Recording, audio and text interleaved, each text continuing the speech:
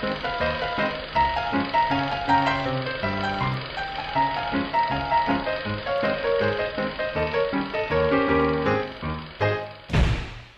I'm Chris Troy, host of St. Clair County RESA's Moment in History, and I'm standing on the original street level of downtown Port Huron.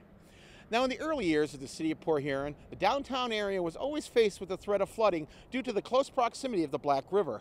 As ice began to melt in the spring, water levels would rise to the point of overbreaching the riverbanks, spilling water into the streets of Port Huron. So as discussions were underway in 1888 as to what to do with the large amount of dirt and clay that was going to be removed from the building of the St.Clair rail tunnel in Port Huron, Mayor James Melwin and City Council had an idea. The plan was to raise the streets in Port Huron 6 to 8 feet by using the fill dirt from the tunnel. It wouldn't be cheap, but hopefully would solve the problem of the yearly flooding. The goal was to raise the grade as far north as Quay and as south as Pine. Truckloads and truckloads of soil, clay, and debris were brought into the water's edge and spread north and southward.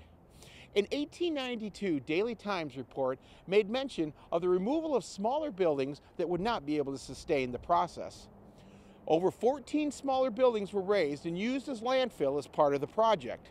In the 1990s, the city of Port Huron began the process of improving the look of downtown as part of the Streetscape Improvement Program. During this process, it was discovered that over the last 100 years, organic material had been used as landfill and began to decay, leaving large sinkholes in the downtown pavement. Most likely these sinkholes were the result of the raised buildings, since those sinkholes contained safes, sinks, pencil phones and spittoons, and other reminders of a Port Huron past. For Moment in History Extra, I'm Chris Troy, reminding you all that history that lives in all of us.